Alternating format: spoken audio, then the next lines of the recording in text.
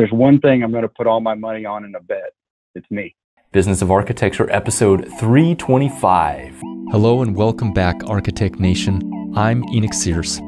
This is the show where you'll discover tips, strategies, and secrets for building an architecture practice that doesn't get in the way of you doing your best work more often. Today's episode is sponsored by Smart Practices, the world's only step-by-step business training program that shows you how to structure your practice so the complexity of running a business doesn't get in the way of you doing your best work. Discover more by going to businessofarchitecture.com/smart.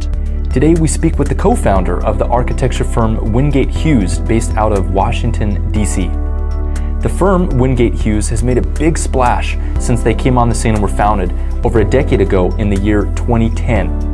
And I just had to get them here on the podcast to share with us how they've succeeded when so many other architecture firms struggle. In this episode, co-founder Gavin Daniels shares how he and his partner have been able to win work from more established firms, how they've grown their firm to a team of over 20 employees, and how they've been able to use culture to retain and get the best staff members working on their team. So with that, here's my interview with architect Gavin Daniels. Welcome, Gavin, to the Business of Architecture. How you doing, Enoch? Thanks for having me. Yeah, absolutely great to have you here. And look, I mean, we're smack dab with 3-4 weeks into this COVID-19 crisis, and so you're coming to me from where? I'm in my basement right now. My 3 beautiful daughters are doing school from home upstairs. My wife has the other home office where she's working from home, so I get to hang out in my workshop. You've seen a lot in your career. You've seen ups and downs. I mean, what are you feeling and thinking right now about this whole situation? I think differently every day, and I think that every day I wake up, I have to start positive first and foremost, and realize that I can only control today. I can't control what happened yesterday, and it'd be silly to think I know what's going to happen tomorrow.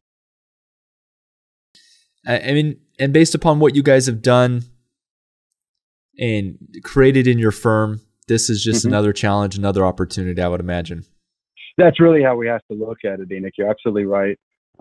We started in 2010 in the economic downturn, the Great Recession, and we've made it through ups and downs for 10 years now. So, yeah, we've been through challenges, and we can't say we were ready for this one. I don't think anybody was, but we're staying positive. We know we're going to get through it. Now, you told me before we began the call that your career started in tragedy, so you're no stranger. Could you tell us about that? Sure. It's something that used to be a lot harder to talk about than it is now. You see, I graduated Texas A&M in December of 1999, and in that year, the Texas A&M bonfire collapsed.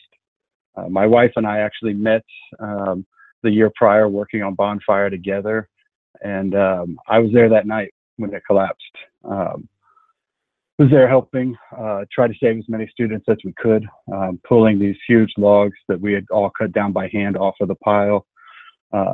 That afternoon, I had to drive to Dallas for what was supposed to be my last job interview for the job I was going to start in January.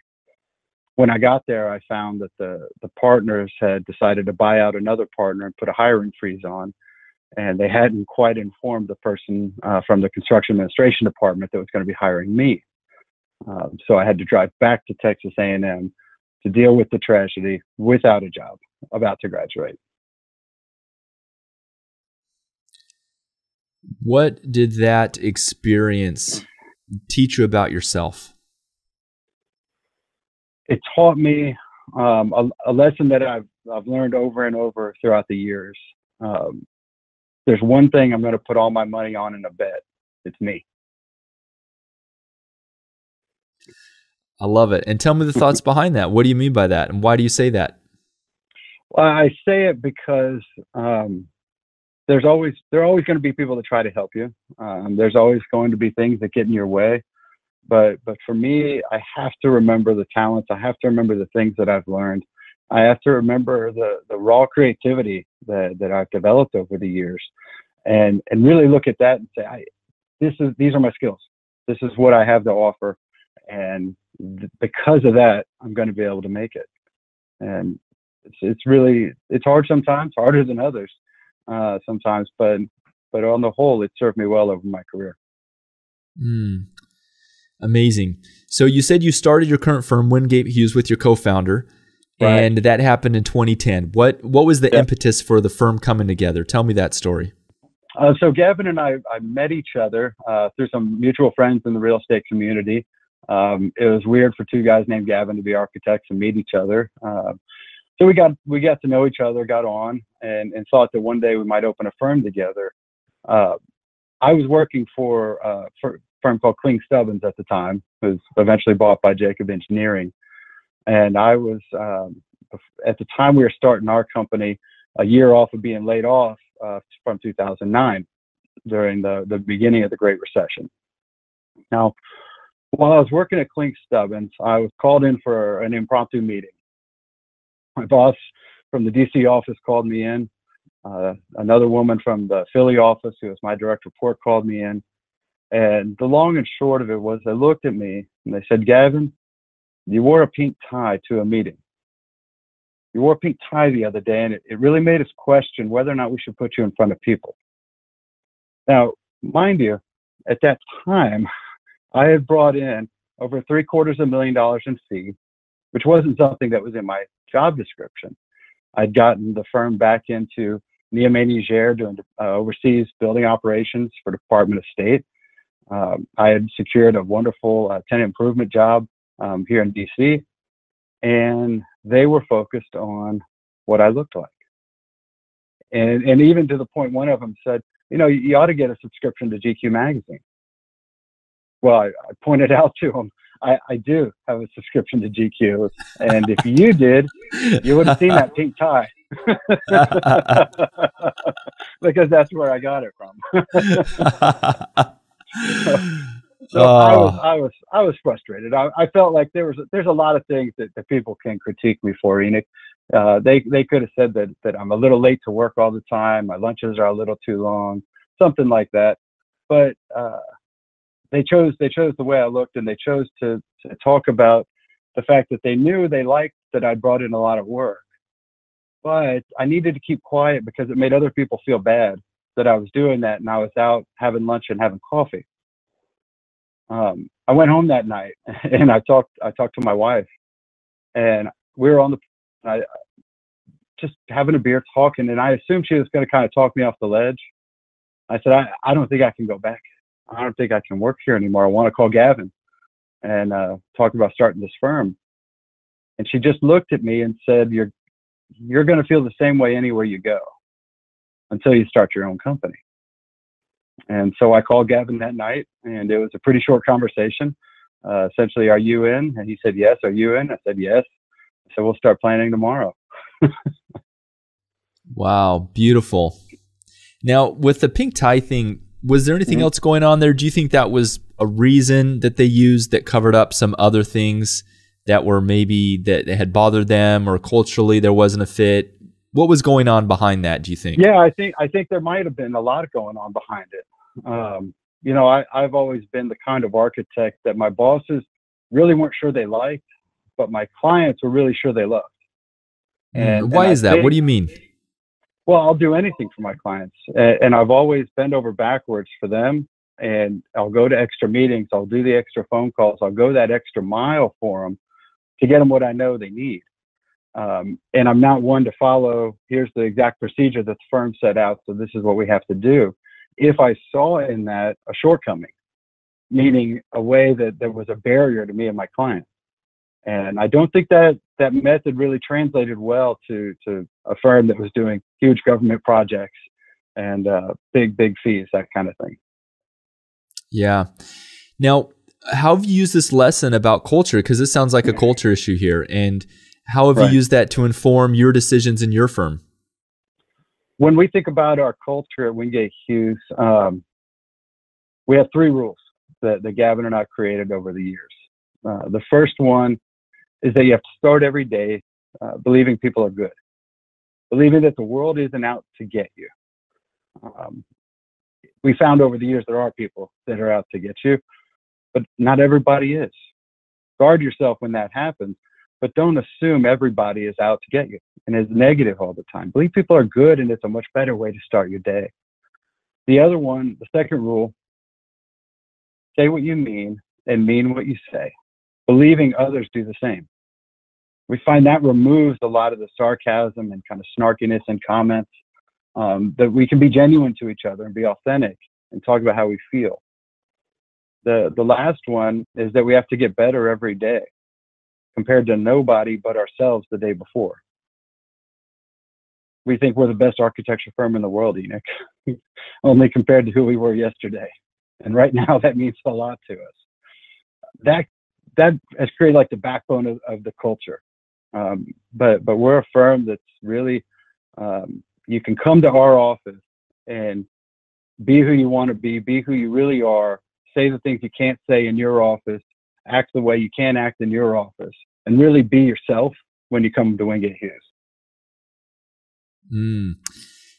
Now, when you say you're the best architecture firm in the world and compared to who you were yesterday, explain that for me. What do you mean? What I mean is, as a firm, we're working every day on our processes, on our project stream, on what we're doing and how we're designing, how we're detailing every day, and we're getting better at it. So we don't compare ourselves to any other firm.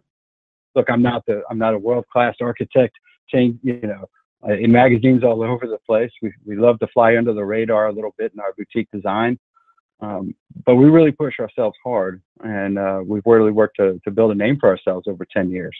And we do it because we keep pushing ourselves every day. How much time would you say do you spend working on the business as opposed to in the business? Tell me about how you handle this. Well, it's the great part of the dichotomy of Gavin and I. I'm the out front kind of face of the company, bringing in the business, developing the marketing ideas and the marketing strategies, being the upfront design, initial design of the projects. And Gavin is the business arm of it. He's the one that makes sure the projects finish strong, that the details that we come up with in design, here's the best, most efficient, cost-effective way to get a really beautiful detail done. So we balance each other in that respect. He's the best critic I've ever had, and the two of us really, really balance well. Now, recently we've brought in, over the last year and a half, chief operating officer that's really taken some of that business side off of Gavin, so that we can really focus on what we do best, which is architecture and design. How many full-time staff do you have right now? And I know you just had to lay off some people because of the downturn, and that's very unfortunate. But let's say 3 weeks ago, how many full-time staff did you have? 25. 25. Okay, so now you're about 20. Yeah. Even when you were back at Kling Stubbins, you said that you were bringing in work, and right now you're the face of the company bringing in the work. I mean, this is the backbone of any enterprise's ability to acquire clients. How did you bring in those projects when you were working at that previous firm? When I was working at Kling Stubbins, one of the ways that I brought in work were to talk to people that you don't, what am I trying to say? You want to get to know folks and understand where they're coming from and who they are, without this idea of, oh, can I use you to get work? A lot of the relationships that I've built over the years are ones with people that I want to work with, but I really enjoy personally. The perfect example is this overseas building operations. At the time, I was with a buddy of mine from Texas A&M. His name was Jonathan Balmos. He went through the construction science program, and he was doing work over at the State Department and brought this opportunity. I liked Jonathan. We were friends, and it wasn't like I only want to be his friend if I can get work out of him, if I can get something. And I've always believed in mutually beneficial relationships, meaning I have to give something before I can get something. And I want to work with people that feel the same way.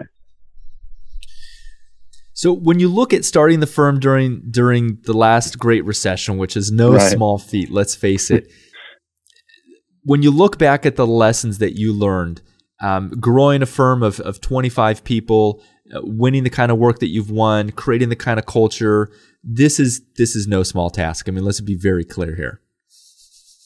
Yeah. So it was tough. Congratulations. What did it take, and what do you think are the keys to both your success? And then later, let's talk about the things that you feel you could have done better that have hampered your, maybe the lessons learned. So let's start with the successes. What do you think were key really for you guys to have the successes that you've had? For us, one of the major keys to success was the community here in DC. I've been here since 2004, and Gavin and I were in a group of folks called Real Estate Group, and it still exists, it's still around, it's wonderful. It's a group of folks under 40 in and around the real estate community. Having that connection was the first part. And you remember the movie Goonies? I'll put it in these terms. Oh, we love it. Come right? on. We're the same generation. Of course, remember Goonies. Right? They're great. Right. Well, fun fact, Gavin Bowie had not ever seen Goonies when we met. Almost broke the partnership up. I mean, how could you do it? I mean, how could you move ahead after that's been revealed? Right. We got that roadblock out of the way quickly. So when we first started, we had a lot of folks our age in the industry. And essentially, I'll give away some secrets. You know, we started some rumors that were about us. One was that we were the fastest, hottest young architecture firm in the city, fastest growing hot young architecture firm in the city, and that we were the go-to architecture firm for startup, tech, high-growth entrepreneurial companies. Became a self-fulfilling prophecy in that we found people that really started to believe that. But the one that I really like the most is that scene in Goonies when they're down at the bottom of the well. You know, Chunk was off trying to find the police, and you had Andy sitting on the bucket ready to go up to her boyfriend, and Mouse had just taken the quarter back out of the wishing well, saying that was for his dream like that never came true. And then there's Mikey, and he says, up there, it's our parents' time. It's our parents' time up there. Down here, it's our time. It's our time down here. This was a story I told countless times as we were starting the company to my peers in real estate and construction, because it was our time in our early 30s to say we can wait until somebody hands it to us, which won't happen. Or we can take it now and let the guys who came before us, who are brilliant, we are blessed with some of the most brilliant folks in real estate and mentors in and around the DC area. They're great, but they didn't wait for somebody to hand it to them. They worked their butts off for it. So I started this feeling that it was our time. And I realized that the guys that were my age that were coming up didn't have that architect that they'd worked with for 20 years. You know, in commercial interiors in DC, it's really a lot of which brokers do you know? Which tenant representatives do you know? Which landlord representatives do you know? Well, the guys that were in their 50s at that time, they had that architect they'd been working with for 20 years. The guys from my generation didn't. And I forged friendships that are still here to this day. There's some folks that I've made great friendships with that we've never worked together, but we support each other. And it's more than just, did I make a fee off of that relationship? It's what did I have a friend that's going to be there for my life. And it's somebody that I can count on that will support me. And we do the same for them. That's really the core of the business and how we started. I hope that answers your question in kind of a roundabout way. It does perfectly. And so looking at, how about the team? I mean, bringing the team together. So you have this great network and you're meeting people who are your same age. So you're sort of kind of all growing together and breaking into this market and being able to create these relationships and starting to get work. How'd you go about hiring team members? Any mistakes along the way there? We definitely made a lot of mistakes along the way. We tried to find at the beginning, I think, too many people that were like me, and meaning brash personalities sometimes. Folks that were very in the mindset of, I can do it, leave me alone. And building that team, we had a great team as far as a culture, in that we were the renegades of architecture in DC. And that part was great. But from a cohesiveness of, we're going to work closely together and there's not going to be a lot of friction, that was tough at the beginning. I'll be honest with you. And it's tough when you try to, and I've heard you talk about this on your podcast, how do you build that firm that you can step away and just do the things you really need to be doing? Yeah, I'm not there yet. We're still figuring that out. You're a big help and inspiration to thinking I can get there, listening to the folks that you interview. But it is tough. And we have had folks come and go. We do have a difficult place to work for, or difficult firm to work for, in the sense that we expect a lot. And from our design standards, we don't just recycle designs. We don't recycle ideas.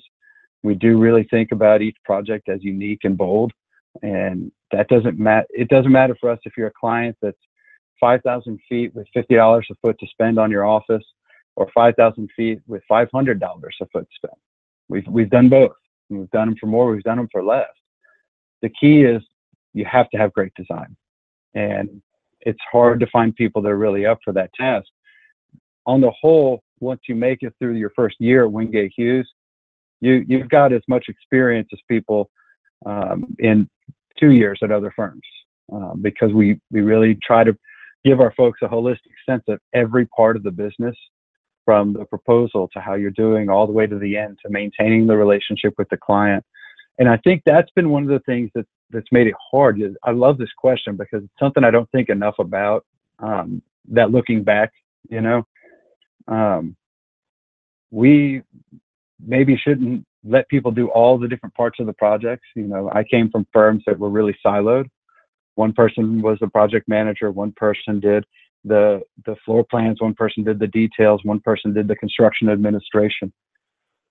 For myself, I never liked doing that. I really thought it was important for my clients to be part of all of that process. So in commercial interiors as a firm, that's what we do. That's what you do, meaning your staff, you let them take on all parts and all aspects of the project. Absolutely. And not getting siloed. That's right. Got it. And how do you find that you find talented people? I mean, let's face it, this is the backbone of a good organization, is finding amazing people, and you've had to learn some lessons along the way. Yeah. How do you find your staff? Like a lot of companies, the best people we find are from our own staff, from friends and referrals of our own staff. DC, as you know, is a highly competitive market, and recruiters are sometimes the lifeblood of where you have to go to at least get the talent in the door to talk with you. So many folks are using recruiters these days. So we found that, and it's unfortunate. I wish it wasn't the case, but that is one of the avenues that we have to use, because our model as a company doesn't really say we can hire part-time people that work from home all the time. That's a hard thing to do, just to have production folks, because the model says to our client, we're there, involved. Your team is your team from beginning to end. I can't have a remote team in that sense. It makes it tough. And that's something we've struggled with. When you're looking at the challenges, right? Mm-hmm. So we talked about the success, the things you did that you feel have really contributed to your success. Can you share with us some ways that you stumbled in your journey as an entrepreneur, as a business owner, things that you'd be comfortable sharing with us? Oh, I've made zero mistakes in it, ever. I figured, Yeah. I think one of the biggest mistakes that we made early on was not charging enough, and not really, and being so concerned about that next job and whether or not we were going to get it, that we would do anything to get a job sometimes. And we didn't rely on the good work that we'd done as much as we really should have, to say the work's going to come. The work's been coming. We've built up a great network of people. So relax, and maybe you need to charge a little more. And this was at a time when our win rate was 80-90% of the jobs we went for, we won. And we learned couple of years later, that was not really the right ratio. And yeah, that's most people. Some people would think that's a great thing, but no, you realize very quickly that that's showing that there's something off here. Right. And what impacts did that have of not charging what you needed to on the projects? It meant that we were doing too many projects at a time, and when you do that, one or two things will happen. Your staff will get so stressed out and just work to death, or something will get missed, and the product won't be as high quality as you know it should be. Sometimes both happen, right? Let's not kid ourselves. We've been so fortunate over the years, though, that everybody who has worked for us has been intensely loyal during that time that they're working for us. That they don't want to let the company down. They don't want to let themselves down. So they do work their fingers to the bone. And we've never had a situation where we say, okay, we need everyone to come in over the weekend or stay late so we can get this done. The whole people just do it when they know they need to do it. And that's been one of the cool parts about our culture, but not the way we want to run the rest of our lives. Just working nights and weekends all the time. And are you out of that mostly now? I mean, it happens every now and then, I'm sure. Sure, it does. But on the whole, we're out of it. I think that we're going to see some of it in 2020 because we're going to be trying to recover right now. But look, starting January, we're on track to have a record year. Amazing. Now, in terms of managing the staff, coordinating the staff, building the team, inspiring, leading them, who takes a more direct role in that side of things? Is it you or is it Gavin? That's Gavin, primarily. I'm the cheerleader and the inspiration. I started over a year and a half ago, I guess, writing an email to the staff every Monday just to kick off the week. And some days it would just be some architecture theory. Some days it's just something silly that I thought of.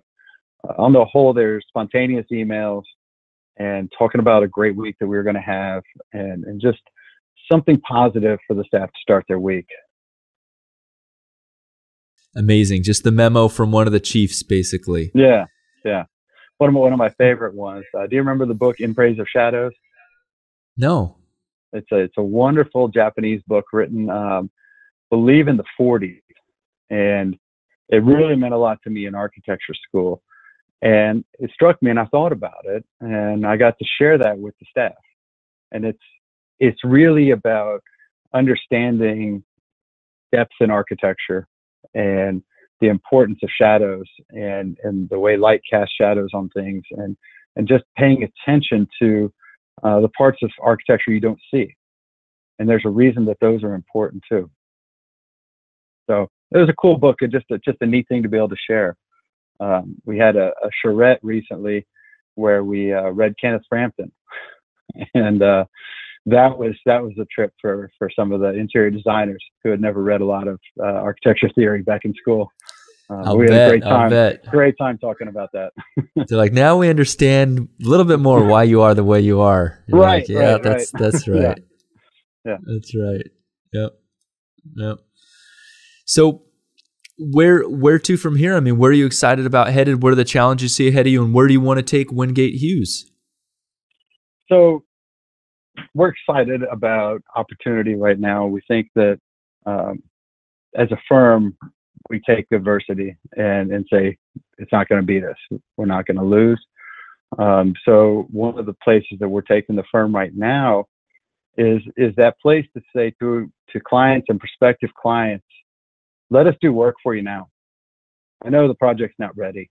I know you may not have made a decision, but we have time. So let us work with you up front.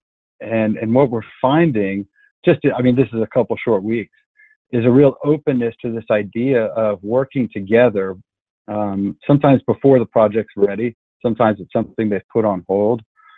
Sometimes it's planning with some of our landlord friends and talking about different amenities that they might need to put into a building. But it's given us an opportunity to reach out to folks and say, we're there for you right now. And we know you may not be ready, but but we're here and we can do some work. And we're doing that for a couple clients right now, doing some initial planning and programming and design conceptualization that we may not be compensated for. If they end up competing the job and we don't win, okay. But we started a great relationship with somebody. And we know on the whole that gives us a much better chance to win. So a lot of times, I think you were even talking about it on your podcast, right? Where lower fees, faster schedules all the time. How do you not get caught in that cycle? This is giving us a chance to reset the schedules. So we're actually working with people earlier. And that's, I think, going to prove really valuable to a lot of our clients, that we have time to spend. We can all take a breath and really dig into the project a little bit more than we might have if everything was fine and we were rushing just because the lease got signed and we have to get the construction documents in. So that excites us right now. Now, it leads into a question about I went and checked out your website. Fantastic website, by the way. One thing I did notice is that your messaging is very sophisticated. I mean, I see a lot of architects' websites, and you have managed to apply some very, very sophisticated, subtle, that most people might not notice, but very subtle and very powerful messaging and communication on the website. I mean, what's the background in that? Where did that come from to me, and to how are you able to achieve that? Because that didn't happen by accident. No, it didn't. I'll first and foremost shout out to our PR marketing agency, Craft. If you go to craftdc.com, you can find the best PR marketing agency in the country, in my opinion. Craft did a great job of collecting and capturing 9 years of me and the way that I speak, the way that I talk to our clients, the way that I talk to our staff, the way that I give a pitch. And somebody finally put that into words. You know, Gavin and I have been just running so hard for 10 years. We don't always have time to write down the gold when we say it. And we think a lot. We first really bonded over Bruno Zevi, of all things. And we both really dug architecture theory. And that level of sophistication is something that we bring to our staff, we bring to our clients, but sometimes we bring it in a bit of an unorthodox way. I'll give you an example. Our portfolio is in record albums, and inside the record album are singles of all of our projects. So you pull out the 12 by 12 pieces of paper, and those are our projects. That's something we had before we met Craft. And now that we are using them, that the level of that messaging has gotten a lot more sophisticated. Because in the past, so much of our marketing was just a knee jerk, me leading something, doing it when I have the time to do it, and putting something out. And we've done some really cool stuff over the years. We gave out grappling hooks to clients all over the region. And the tagline was F ladders. And our clients can find their own way up. And it was a unique gift. We gave away 16-ounce ribeyes with 2 Miller High Lifes in a cold packed box that we hand delivered all over the city, just to help people take a summer break. But our marketing has never been cohesive until now.